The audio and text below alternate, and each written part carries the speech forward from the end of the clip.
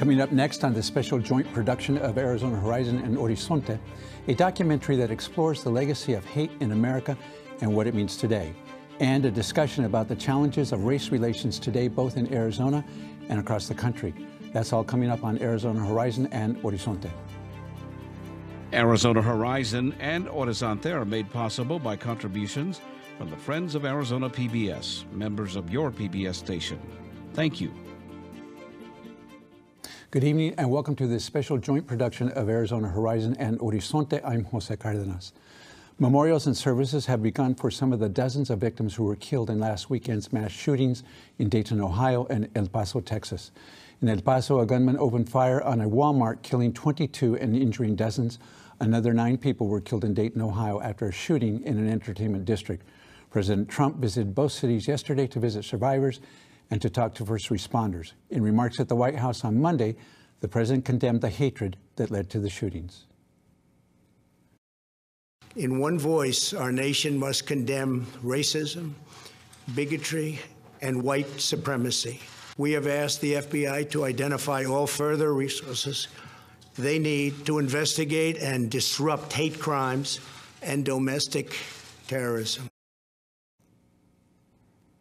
The El Paso shooter may face hate crime charges after a multi-page manifesto written by the suspect outlining his hatred of Hispanics and immigrants was posted online. The motive for the Dayton shooter is less clear, with investigators focusing on the suspect's obsession with violent ideologies. American Hate is a documentary that explores the growing climate of hate in the United States and what it means in the country today. The film is part of the Carnegie Night News 21 project entitled Hate in America, which received the Robert F. Kennedy Journalism Award and the student Edward R. Murrow Award for Excellence in Digital Reporting. You will have the opportunity to watch the documentary in a moment, and afterwards we'll have a discussion about race relations in Arizona and across the country. A warning, the video contains violent imagery which may be disturbing to some viewers. Knowing that, Lord, because we're standing on your will, every form of evil that is set against us shall not prosper. That those that seek and hunger for righteousness shall be filled. So we pray this right now, Lord, that we just come, we just want to see this country right. We want to see American and the next generations to know that we stood here today so that they could be free. We ask that you guide our steps, you guide our thoughts, you guide our words. Knowing that, Lord, through your righteousness becomes victory, Father. And we honor you by standing up and having will and the hunger for righteousness. In Jesus' name, amen.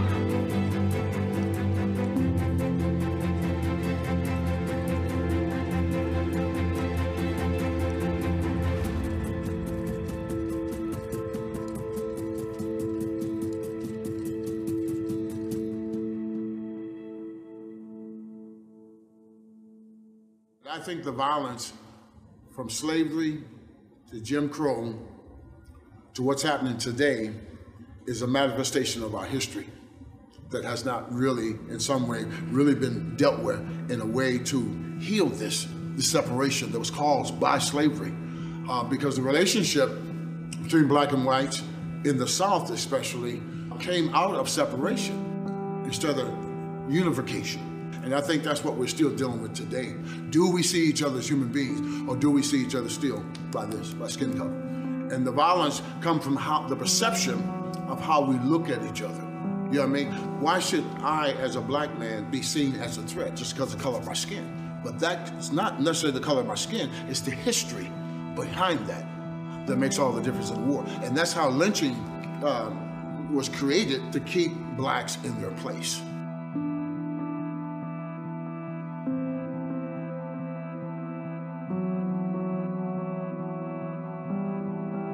Lynching, when it took place, is where the mob or the people decided they were the judge, jury, and executor beyond the law. If race didn't matter, I don't think it would have happened. If you didn't have slavery or whatever it is, right, in Jim Crow,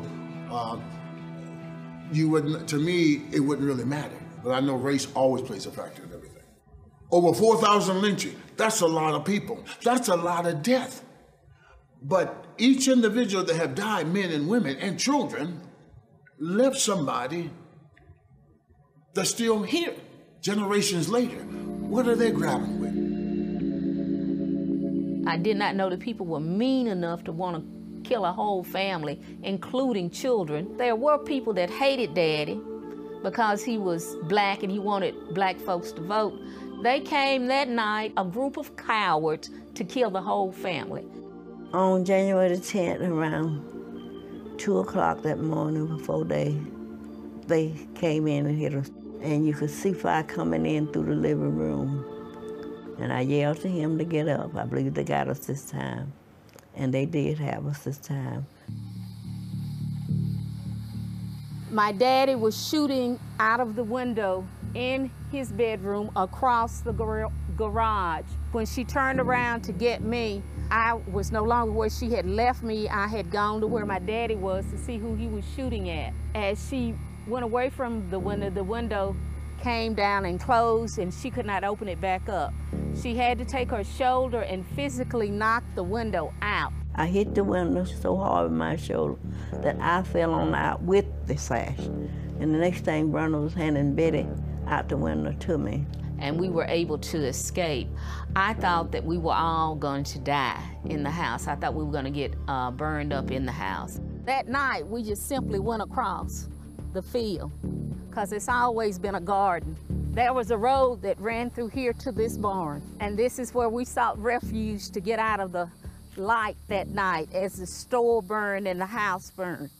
My dad and I sat together, and I was crying, and because I was in excruciating pain because of the burns that I had received. But Daddy was there beside me, and he never complained. He never said anything.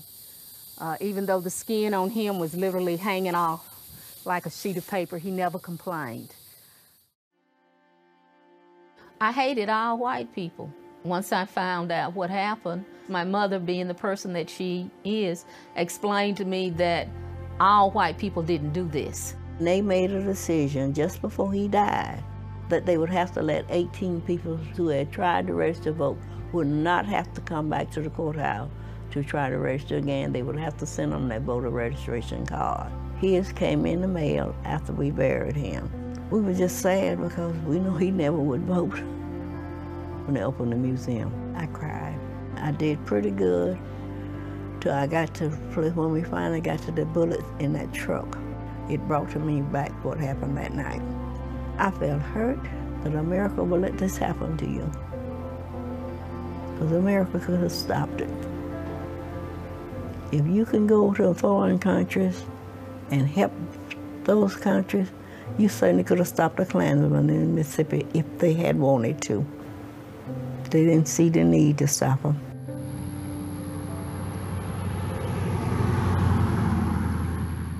The Klan are still all over Mississippi. In fact, all over the South, some, but they're small numbers, ain't many of them. And they have no kind of influence on nobody. And they're afraid to attack us because no, we're not going to turn the other cheek. Medgar was my brother. He was the head of the NAACP. He was killed by one of them old crazy racist white men who thought he stopped the movement, and he just inspired it. See, what white folk didn't realize that the more you kill one, the better it made the movement for us. Yeah, this was his driveway. When I came in that night, my house was full of people. What are y'all doing in my house? I don't know about my house. I said, Charles, they shot Medgar. I said, they can't kill her ever. We don't die. He said, no, Charles, he's dead. And when I went in there, Merle was sitting there crying, his wife. I said, Merle, don't cry, honey. I said, we can get even with him. She said, Charles, no. I said, yes, I am. I'm going to get even with all these crackers for killing my brother. The next day, I was in Medgar's office. And looked just like Medgar, walked through that door and said, Charles, no. Do it the way I was doing. Get the color folks registered and vote them out. I realized killing wasn't the answer. And that's what changed me. Because evidently what he was doing was aggravating and making a lot of folks mad. Fighting to get black folk equal to everyone else. Independently, financially, and every other way. And I began to do that. I don't want Medgar to ever be forgotten. What he did, and how he made us get to where we are today because of his effort. Before him, there was none trying. It's going to take time to get the hate out. You don't hate people because of the color of their skin. This used to be a segregated country, period. Black over here and white over here, period.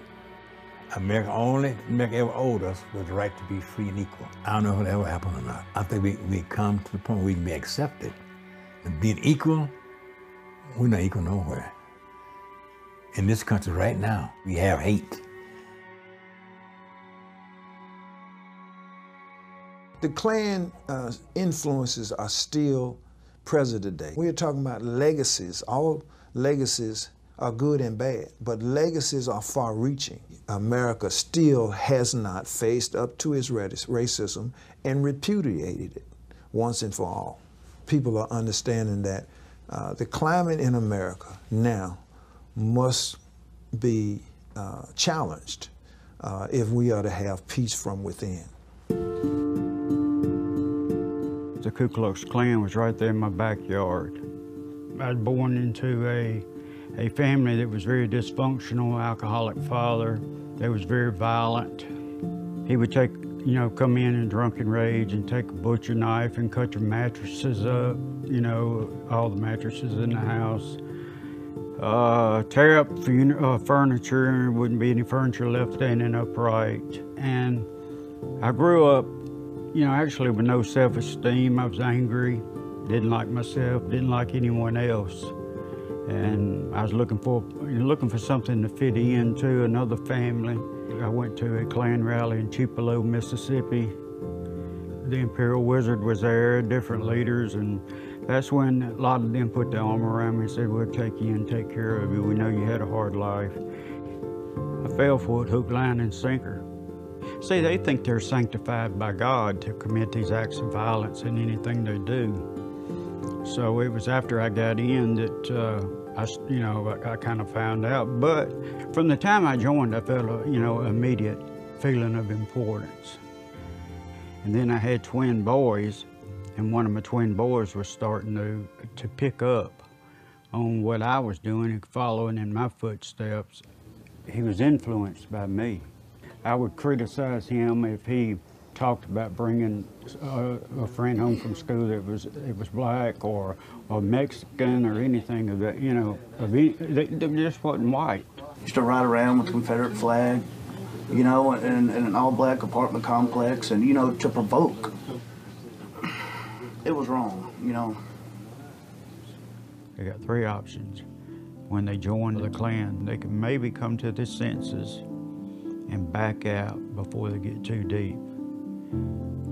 2, they can go to jail, and that happens a lot.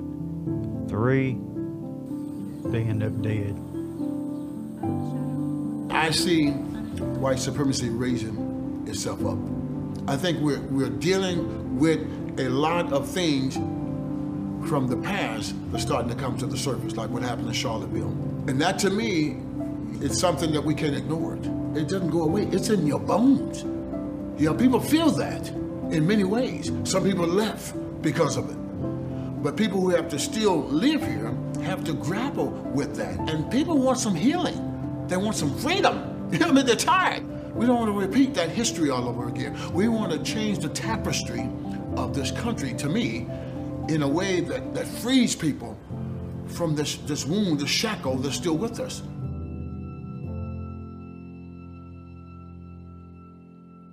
You can never forget what we drove up on. We drove up on a body that had the left shoulder and the head missing. You could see where there was a trail in this road, and the trail went from one side of the road to the other side of the road. Thought maybe it was a tire that was canted a little bit and was leaving rubber in the road. But once we got to looking, you realize that it wasn't rubber that was in the road. It was meat and flesh and blood. And this long trail that we followed for a couple miles was actually part of a human being. You could see around the man's ankles that you could tell he had been tied around the ankles. And we just started putting things together. They made an announcement in church that told all the members to stay in your home, stay locked up, because there was an unknown body found in the road. We don't know what's going on in Jasper. And so it was a scary moment, but then at the same time we realized you know, what happened, and then you can't come to reconciliation in your mind. To hear how he died, and the change came loose. They had opportunity to do the right thing, but instead they had a mission. They tied him right back up to the truck and continued to drag him, and left his body in front of Black Cemetery. And never in my wildest dream I thought that she was killed in that way. I had never been a part of anything to where you saw the results of pure hate. I didn't know people thought the way some people think. To kill somebody, to tie them to a truck and drag them for 3 miles with a chain, it's so far over my head. There's so much hate that's involved in that it's just kind of incomprehensible to me. And when I walked in to tell the family, Papa Bird, Mama Bird, they already knew. But we all cried together. We all prayed together. And I made Mr. Bird a promise that we wasn't gonna quit till we got the people in jail. When this case came up, the chief of police back in that day said, you're gonna ruin your career. You need to plea bargain this case. So you're talking about a country sheriff and a country DA going against all tradition. We were doing what we were doing because it was the right thing to do, not because it was politically right to do it. It was pretty obvious the guy was being drugged behind this truck. We started finding pieces of evidence, started finding all kinds of cigarette lighter. And on this cigarette lighter, there was an inverted sign that we didn't know what it meant. It turned out to be an inverted Ku Klux Klan emblem. They were in a Klan group called Confederate Knights of America, and it's primarily a prison Klan group. Sean Allen Berry confessed to the district attorney and I at about 3 o'clock in the morning. He said that they went to F with an N, and it got out of control. East Texas is very much the South. It's very much like Louisiana and Mississippi and Alabama. The old racial history was full of lynchings and killings. When I grew up, the community was very much segregated. They had white bathrooms and colored bathrooms and colored drinking fountains, and it was very much segregated. We didn't have hate crimes then. It was not the word terminology hate crime. But I knew that there was a civil rights violation because they deprived him of life, liberty, and pursuit of happiness because of his color. That's a federal crime. So I go to the FBI because I needed help. This country sheriff was in a bind, but it turned out that it was not a federal offense. And we prosecuted them in state court along with the U.S. Attorney's assistant. We did what we had to do to solve a murder case. It just happened that it was a black guy that was murdered and 3 idiot white people that murdered him. Sitting in that courtroom, it was very tense. It was very divisive. It was very, very unsettling, to say the least. To sit in the courtroom and watch that. We had division within the community, and that fear within the community just got worse because the long shadow of slavery still exists in our nation. It was not a very good time in this community. And we know right now by looking at our nation that instead of coming together, we're kind of pulling apart. But to watch the family, Mr. and Mrs. Jane Bird, the mother and father, they had such grace. They had such forgiveness. The Bird family, to me, is one of the best examples of how you deal with a situation like this with dignity. I'm sure they were angry. I'm sure they were just grief-stricken. They were a marvelous example of how you deal with something like this in a very dignified way, and a way that really, I think, promoted justice being done. You know, this is the first time in the state of Texas that a white man's given the death penalty for killing a black man. And it happened in a part of the state that's known for its racial history, and that's why. I think America is divided now. We have a long way to go to come to that conclusion that we got to get better before we get worse. Because if we get worse, then America will not be the land of free anymore. These things happen, and then life goes on, and we forget about them. And we can't ever forget that stuff like this happens. 20 years is not that long ago, and they'll happen again if we don't continue to remember them. The fact that there were 3 people who did that, and that doesn't reflect all of Jasper.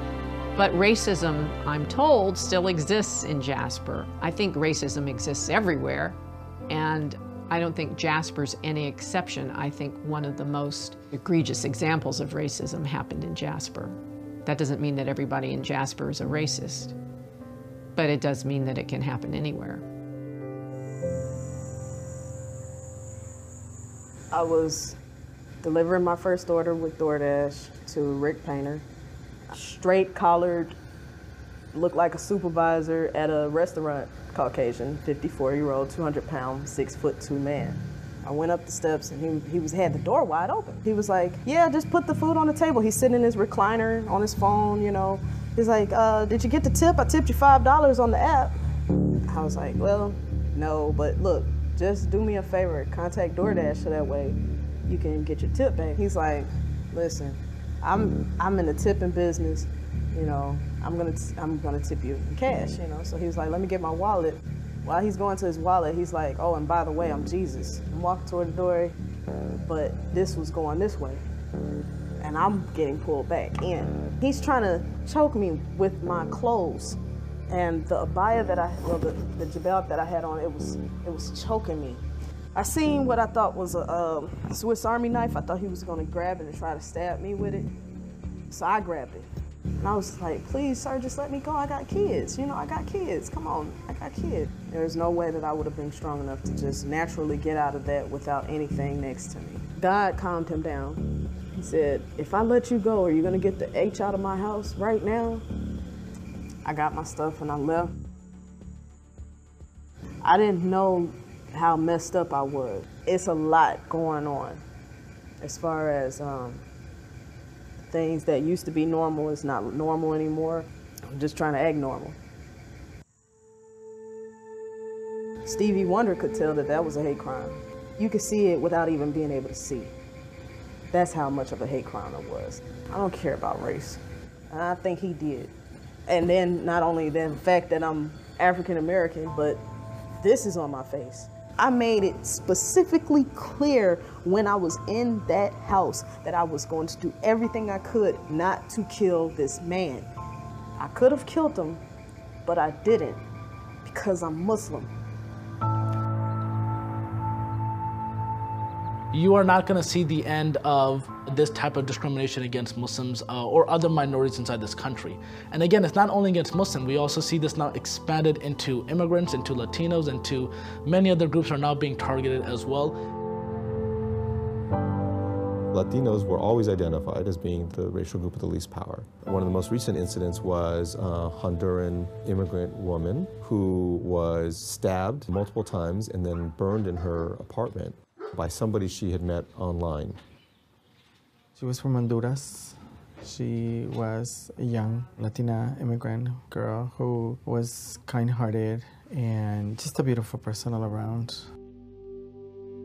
Again, it wasn't that she was just stabbed, but she was also set on fire.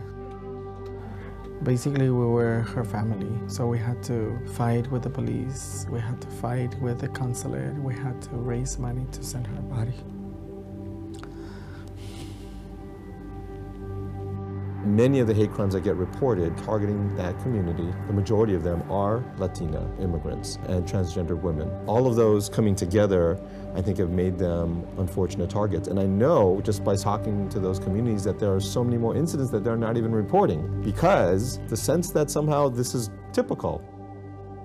We as trans Latinas specifically, every single day, we are verbally assaulted in some kind of way. So to us, that's not new. However, when it comes to physical aggression, I think that's something that has been increasing more since the recent election and the recent administration. It seems like people got permission to be who they truly are.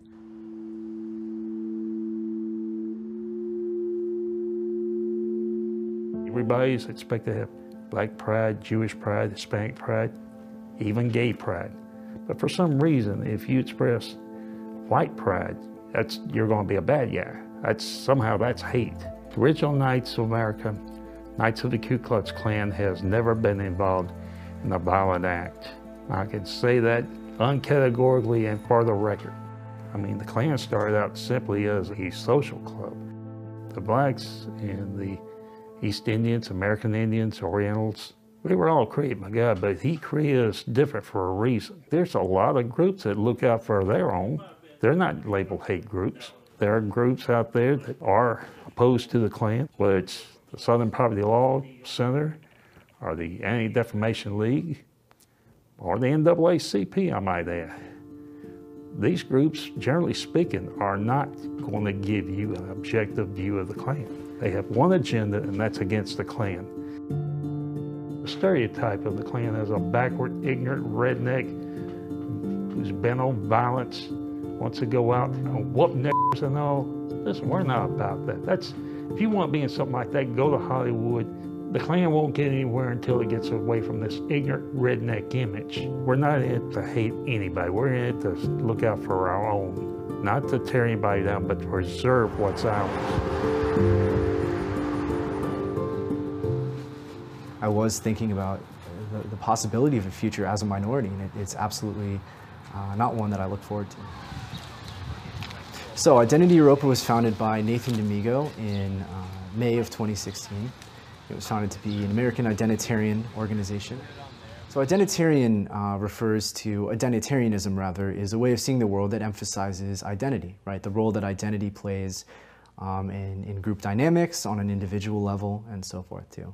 Despite some of the controversy and taboo relating to our ideas, it is a very positive thing, and people that join Identity Europa end up becoming better people in the process. We're promised this, this great future, this rainbow future, where everybody across the entire world can come to a nation, specifically this nation in America. And they're just as American as you or I. All they have to do is accept our values. Well, at this point, we can't even agree on what those values actually are. You have basically sections of cities or sections of areas that they, for a very large part, are self-segregated. That's the reason you have a Chinatown. Nobody's forcing these people to live together. They want to be with people most like them, genetically, culturally, they speak the same language. It's an advantage for them to do that.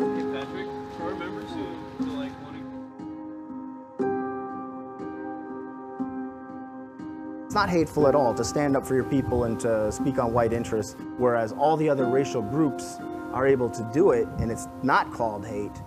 For us, it's a completely different world. We're the National Socialist Movement. We don't prefer neo-Nazi, because neo is new. There's nothing really new about it. And Nazi is a buzzword. We're National Socialists, but we're a white civil rights organization. Since I've been in charge of the organization, I want to change with the time. We have to be realistic. In 2008, we changed the uniform. In 2016, we changed our symbolism as well. One of the reasons why we went away from the swastika too is because people would tell us, we like the economic platform. We like everything you're saying is so rational. It sounds so good, but the swastika, it was too much for some people. No matter what side you agree with, and no matter how you look at it, our freedoms are being eroded away. And today, it might be National Socialists, white nationalists that are being persecuted. Tomorrow, it may be Vietnam veterans. We don't want to see a bloody revolution in this country, but different race war or economic collapse happens in this country, our people are better prepared for it than anybody else.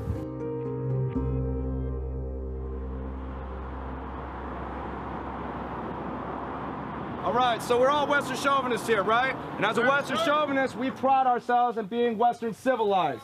We are not savages, we are not animals, we are f***ing men. But at the same time, on top of being men, we are f***ing gentlemen, all right?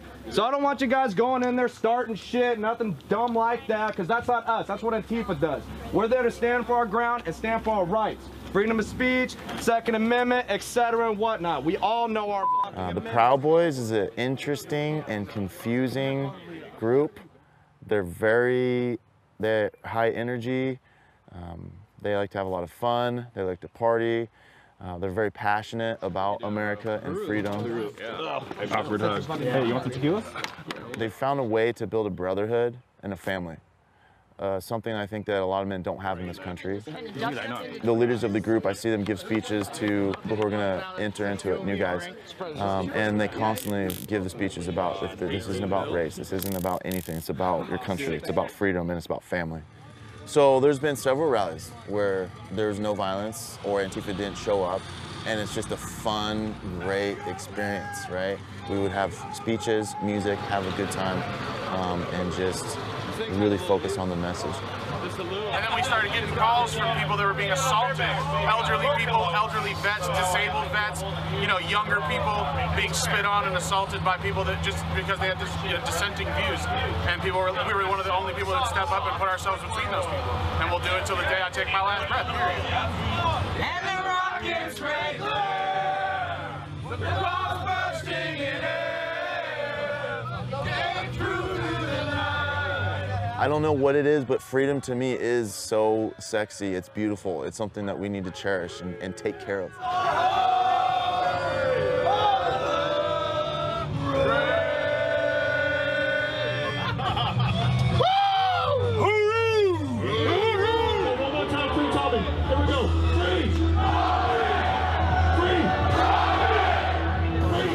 We should be looking inward because we have so many problems, homeless, issues. So many children with fatherless homes and stuff like that. Like, there's so much unrest in our country alone. I don't think it should be a priority for us to be looking outward towards other countries, because that's, as harsh as it sounds, that country should be handling that. People shouldn't be afraid to say, hey, I voted for Trump. We can disagree, but we can talk about it. People won't even talk about it because they're so scared about the reaction of coming out on who they voted for, what they believe.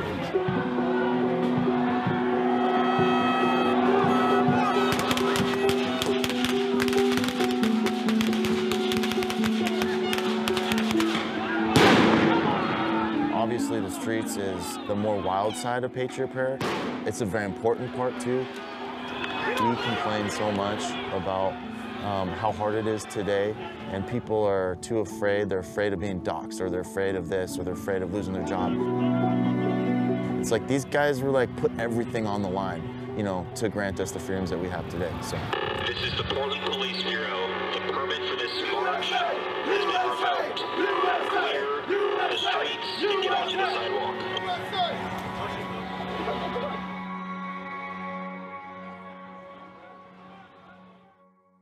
In 2008, a few things happened all at once. Number one, the Great Recession. Number two, you had the first African American becoming the president of the United States, and another person who's now our current president basically tried to disqualify that person, saying, he's not American, and actually he might be a secret Muslim. Now those racists feel emboldened. They feel they have carte blanche because the supreme leader of the country has more or less given them his blessing, whether he meant to or not. I'm not saying he's a racist. I'm just saying some of his words are interpreted as such that people who have that feel interpret them that way, and they go out and act upon them. August 12th in Charlottesville, Virginia was the equivalent of some kind of war zone. There were snipers on roofs all around the park. There were blockades, police cars, there were all kinds of tanks and this overly militarized police presence. There were just gangs of white supremacists roving together, yelling and chanting with flags and shields and sticks. They were here to to yell, they were here to fight, they were here to kill. And all of those things happened. Charlottesville itself is a Democratic bastion, all right? 80% of the presidential vote here went in favor of Hillary Clinton, because these Confederate monuments were put up in the 1920s as segregation laws were going into place, and these monuments helped to anchor whites-only parks after black people had been summarily removed.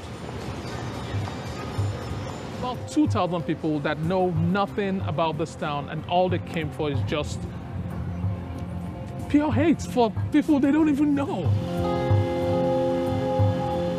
This is seared into the collective memory and psyche, you know, of the town. We've been traumatized. Everybody has. Some people are still suffering, still having surgeries, still needing psychiatric care. I have a picture that was taken in a split second by a photographer with Heather looking right at the guy before he hits her. She had originally not intended to come, and she and Justin were watching the footage of Friday night's torch rally that her friend Courtney had taken, and she said to Justin, "I have to go." And he said, "Well, don't go, it's not safe." And she said, "Well, I know I could die, but I have to go. I can't not stand with my friends on this. This is too important. We need to let people know that we're not happy that these other people are coming again." But on the other hand, I don't think I took the whole thing seriously either. I don't think I believed that they were any more than a bunch of buffoons coming into town. You will not replace us! You will not replace us! There were only about 20 of them, maybe 24. You know, and they were around the South. They'd heard that these people were coming. They knew, they, you know, got the memo, the proverbial memo, you know, 6 hours advance, you know. The students and the community members came here, you know, with a banner that said Virginia Students Against White Supremacy. And they stood here around the circle, or you know, in a circle around the Jefferson Monument on the night of Friday, August the 11th, you know, again, to hold space. You will not replace us. You will not erase us. We're fastly becoming a minority in the country that we founded, and yet we're still not being able to have the same rights of assembly and organization that other groups are. There was one guy with the swastika flag last year, and I am eternally going to have to pay for that, one guy. We won't allow them to commandeer our public spaces and advocate for their hate without some vocal and visible expression of dissent. These people were shouting anti-white ethnic slurs. They were robbing people of Confederate flags and torching them in front of us. They were spraying them with lighter fluid. They were going to light, at the last possible second, someone grabbed the torch. He stalked those guys and bashed a guy over the face with a mag light. You know, a number of my students and community members were assaulted. People were throwing rocks at cars. Many of them were coming open carrying. People were shaking cars. They said this was a free speech rally. It was never meant to be such. What was supposed to be their crowning moment, you know, of uniting the right, turned out to be their Waterloo. Nobody tells, you know, those who marched across the Edmund Pettus Bridge with Martin Luther King that they did the wrong thing, you know. And this was the Edmund Pettus Bridge of 2017. I was so eat up with anger and hatred of just everyone. But the whole time that I was in there was always this little bitty voice in the back of my mind that said, "Do you really believe the things you're doing?" And I'm sure Becky had something to do with that, you know. And when I opened my eyes for the first time, I saw Becky. When he was born, she told me I had to take care of the children, so they handed me Scott. And he mine. Because when he got grown, he was a grown man and he had gotten married and went on about his business. So we wasn't having the business. We lost the connection of being close. He said he followed what he thought.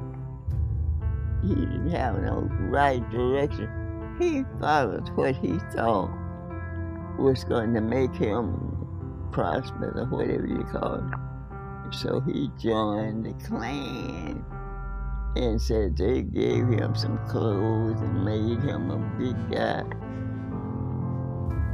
I was in Nashville, Tennessee at a restaurant, and I'd been eating and having dinner and drinking too. And I had left that restaurant and got pulled over by the police. That threw me into the court system. You know, I had a black lawyer, and I knew when he found out my past, I was fried. He wasn't gonna, you know, wouldn't defend me or do the job he was supposed to do, but I was wrong. He did. He stood up and fought heads and tails for me. I just never had any kind of negative or adverse problems with Scott. When individuals would ask me, how can you represent him? That's my job. These are human beings that are going through problems. I didn't have friends on this side because they didn't want to have anything to do with me because I'd gotten involved with the Klan and white supremacist movement. And I sure didn't have any friends from this side, the white supremacist movement, because I was a white trader and everything like that. And I was out here, you know, actually in the world by myself and depressed, didn't know what I was going to do. Darrell extended his hand, and we became friends and actually became brothers.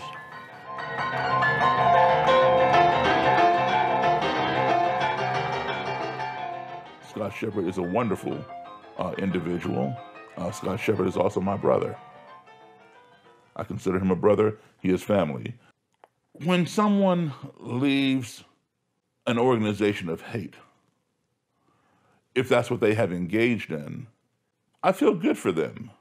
Not so much for myself, but for them, because now they're starting a new life. They're beginning to see things they otherwise would never have seen. When two enemies are talking, they're not fighting. They're talking. They might be yelling and screaming. They might be pounding their fists on the table to drive home a point, but at least they're talking. It's when the conversation ceases that the ground will become fertile for violence. We are a great country, but we fall short of complete greatness when we don't take accountability for our mistakes and to address, you know, certain wrongs. But I went to the Alcohol Drug Treatment Center, which was Cumberland Heights in Nashville, and I went in one person and came out another. I walked out with a different outlook on life and really realized that the problem was not people of other color, religion, sexual preferences, anything. The problem was me, Scott. But it was at that period of time, 91 to 92, I was trying to break away. I had decided to get away from that life. With the young kids and explain to them my story, I try to tell them, and I think it's very important for them to think for themselves. Don't let anyone think for you. Think for yourselves. Yeah, he has a past. Everybody's got a past, but he has really truly changed, and for that, I'm proud of him. Because like I said, I changed myself. You know, it was a wrong way of living life. Look, Dad, look what you have to ring me bell for. So I went to Becky's house there in Indianola, knocked on the door, and I said, Becky, it's me, Scott. Not only did she open the door, she opened her arms and her heart and grabbed me, and I knew I was home then. She really played the biggest part in me, you know, changing back to who I really was. Have I totally forgiven myself? No. Will I ever? I don't think so. I try, but I just don't think so. That hatred that was sort of hidden beneath the surface is more prevalent than ever. There's a lot to be proud about America, but there's a lot to be ashamed about America. If you spend just 5 minutes with your worst enemy, I will guarantee you that you will find something in common. Let's stop hating and do unto others, and you have them do unto you. That's all I ask. We need a better world.